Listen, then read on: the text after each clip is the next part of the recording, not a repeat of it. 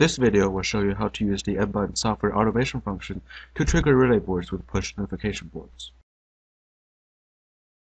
First, connect the two boards to your computer. You can do it via USB or Wi-Fi. Make sure that you have N-Button software Lite or Pro version installed and run the software. Click the Devices Manager button to add the boards that were previously connected to the computer. First, we will add the push notification board. Give the board a name so it'll be easier for later use. For here, I named mine my push notification board without cap first letters. Select the manufacturer National Control Devices. Select the device type push notification. Check the network radio bubble, and then you will see a list of Wi-Fi ports will be listed below. Double-click the board to select it. Leave everything at its default setting, and click OK.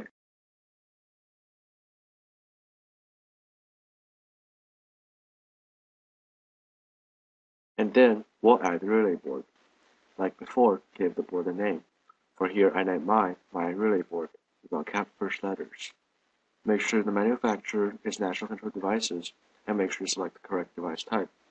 Because it's a USB board, select the port name and select the baud rate of the board. To test if the boards work with N-Button, we will add some desktop widgets. Click Scan Channel, and we'll be testing the first channel of the push notification board.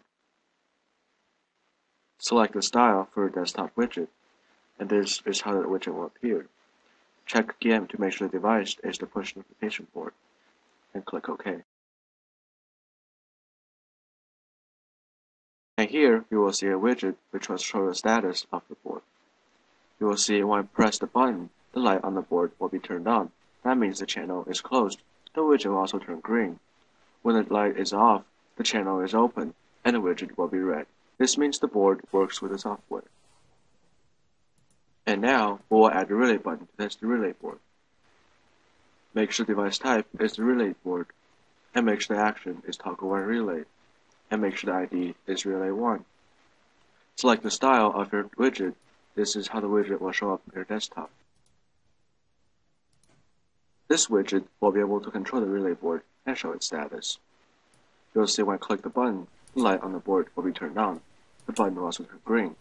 When I click the button again, the light will be turned off. This means the board works with the software as well. And now, we'll set up the automation function. Add a new push notification contact closure rule,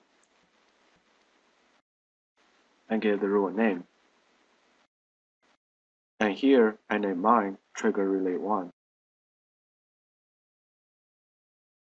Click the setting of the push notification contact closure rule. Make sure the device is a push notification board, and make sure the channel is channel 1. And then, click the setting of the action when status changes from open to closed. Make sure the action type is a relay action, and make sure the action device is a relay board. Make sure the action is turn on 1 relay, and click OK. And then, select action when status changes from closed to open. Make sure the action type is a relay action, and make sure the action device is a relay board. Make sure the action is turned off 1 relay, and click OK. Now we have completed the automation function setup. After clicking OK to exit the program, you will see when I press the button on the push notification board, the relay board will be turned on. But when I let go of the button, the relay board will be turned off.